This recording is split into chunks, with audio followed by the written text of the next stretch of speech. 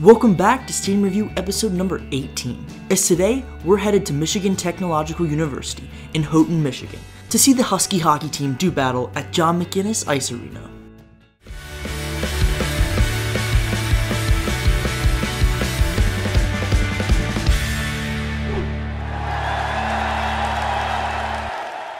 The Michigan Tech men's hockey program competes in Division I college hockey in the CCHA, Central Collegiate Hockey Association, which consists of 8 teams spread across the Midwest. In the western portion of Michigan's Upper Peninsula, the UP, Michigan Tech University is situated right in the Keweenaw Peninsula in Houghton, Michigan. The team plays their home hockey games at MacInnes Student Ice Arena, which is frequently just called the MAC.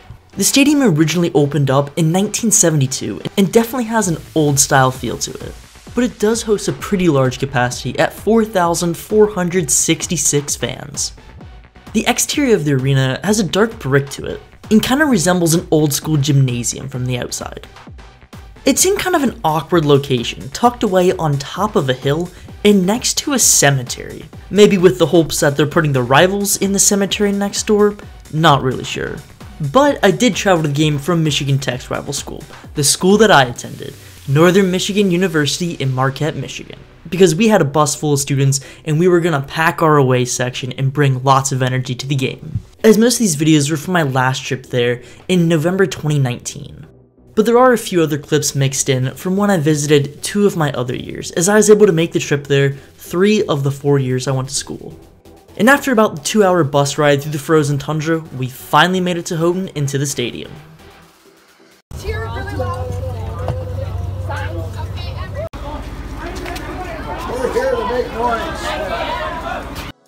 Alright, so in the main doors and onto the concourse we go. You can see here that the main concourse is really small and narrow. This is really close to the main entrance, as the hallway definitely has an older vibe to it, as it's a very small place to filter people in and out of. But I do like the elements along the walls of all the old Husky hockey team photos, which adds a great historical touch. The concourse on the far west side of the rink gave you a great look down to the NMU coach getting interviewed before the big rivalry game. As you can see, the arena's laid out in an old barn style, with really steep seating on both of the larger ends of the ice, and empty spaces for standing at both of the ends. However, in that western end, underneath the concourse, there are some temporary bleachers added in for some additional seating when there's big crowds like tonight. And above those temporary seats and the standing concourse, they have several private suites and clubs, which were a newer addition to the building, and really scale up the old barn to make it look like a more modern arena. Before the game started, we went down to the ice level to watch the Wildcats take their warm-ups. We were standing at the very edge of those temporary bleacher seats, and they offer a really nice view of the ice level. And I'm sure for visiting players, it's a really intimidating atmosphere, as the seats are so steep and it feels like the fans are right on top of you. From the rafters of the barn, they have a really nice middle-hanging scoreboard, with large video boards on all 4 sides, and also a hockey puck-shaped scrolling bar along the bottom. And you can also see there on the far side, all the different banners of the Husky hockey team's accomplishments. And trust me, I'm not afraid to admit that Michigan Tech had a much better sports program than us at NMU, which made all the rivalries quite a bit lopsided, as I remember a lot of games in multiple sports when Michigan Tech easily defeated us. But the Wildcats were never afraid to give them a run for their money. Alright, now up to our seats high up in the corner where they stuck us traveling away fans. As you can tell, with how steep the building is, it really doesn't feel like you're that far from the ice, even when you're way up high. And it does make you really dizzy when you look straight down, because it feels like you're gonna topple over the seats in front of you. And throughout the game, some moments got pretty raucous, and we were afraid of doing so, and had to be extra careful while cheering and jumping around. The team benches are also split onto different sides of the ice, as the home bench for the Huskies is right underneath the press box and next to the penalty box. Meanwhile, on the side that we were sat on is the visiting bench. And that side where the tech benches and also the penalty box is also almost completely the student section as well as the band, which creates a really great atmosphere. And speaking of the student section, here comes the Husky pep band as they march all the way in.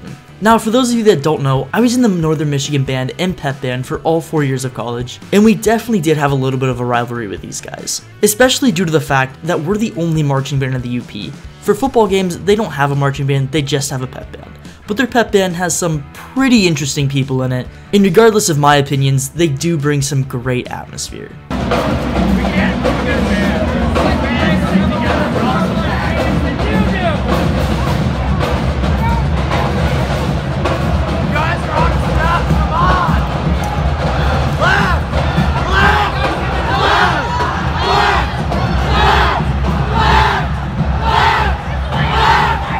But as you can hear, we brought a lot of people from the band with us in the visiting section, and we were feeding it to them the entire game and started early way before puck drop when they first came in. In the section right behind the visiting penalty box is where the loudest fans of Michigan Tech student section sit, as they call themselves Mitch's Misfits, and they banter the visiting players whenever they get sent to the box. They have lots of flags waving during stoppages of play and a cowbell going as they're singing and chanting almost the entire game. And that cowbell definitely does get on your nerves pretty quickly as a visiting fan. So I guess they're doing the task that they set out to do.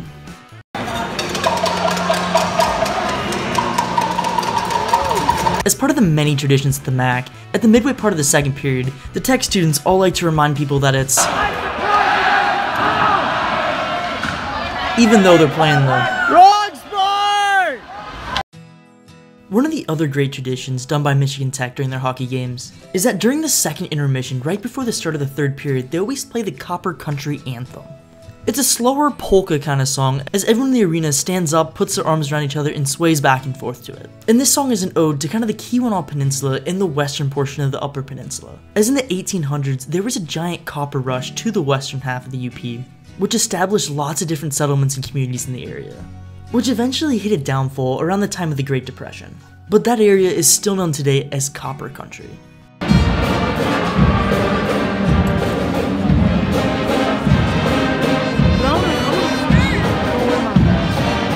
All in all, the MacInnes Ice Arena is definitely an older style arena and lacks a lot of the modern amenities. However, it's a fantastic place to take in a game and has some great atmosphere with some great student engagement, which creates an absolutely magnificent scene for some quality college hockey games. Now, if you're a Michigan Tech student or graduate or something, this is probably the part that you're not going to care about as much. However, I was extremely proud of the whole NMU section because we showed up in absolute numbers and we're feeding it to the Tech student section the entire time because it really just feeds more of the intensity of the great rivalry. Go, Cats, go! Go, Cats, go! Go, Cats, go! Hey, go Cats! Hey, go Cats! Hey, go Cats! Go Cats! Go Cats! Go Cats! Go! And better yet, at the very end of that hockey season, the NCAA actually put out an article online talking about the best student sections in college hockey. And they even referenced the presence of the NMU students at that exact game in November of 2019 at Michigan Tech, because our away atmosphere was unlike anything they'd ever seen before. And I'm so proud that I helped make that happen, because after all, sports are nothing without the environment and experience around it. Anyways, I hope you enjoyed this video. If you did, please give it a thumbs up and subscribe to the channel. And I'm sorry if I bashed Michigan Tech a little too much. They were my rival school, and I am very passionate when it comes to my sports rivalries. But that's all for now. Thanks for watching, and remember, Tech still sucks.